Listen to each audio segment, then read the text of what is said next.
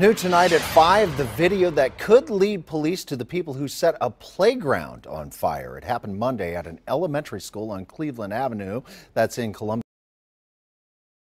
NBC4's Liz Adiola is live there right now with the video. And Liz, you have new details about this crime.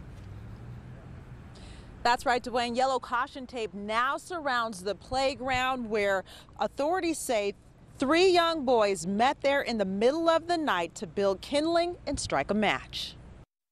Caught on camera leaving the scene. We've got one that was in a white shirt with some print across the front, black shorts and a light stripe down the side. Had a little drawstring black knapsack. Another one had tan pants and a darker shirt, and the other boy had a red shirt and looked like a darker blue jean. Investigators say take a close look. These 3 boys are now wanted for allegedly setting a fire that melted parts of a playground set and left other parts in ashes. I'm sure these 3 guys. If they do, or if someone knows something about this crime, they could get a reward of up to $5,000 for their tip. The fire happened Monday night around 9 at the Linden Stem Academy playground. Officials say school surveillance footage captured the kids gathering mulch and other flammable materials to set the fire near a tunnel.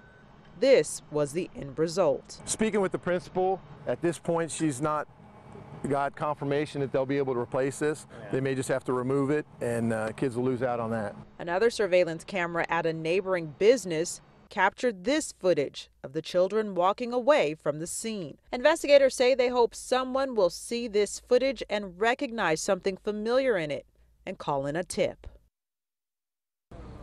Now, the number to call is 645-3011. That's 645-3011 if you know anything about this crime. Like I said, there's a reward of up to $5,000 for tips in this case. And I did speak to parents as they picked up their children today. We'll hear from them coming up tonight on NBC4 at 6 o'clock. Reporting live in Linden, Liz Adiola, NBC4. Liz, thank you.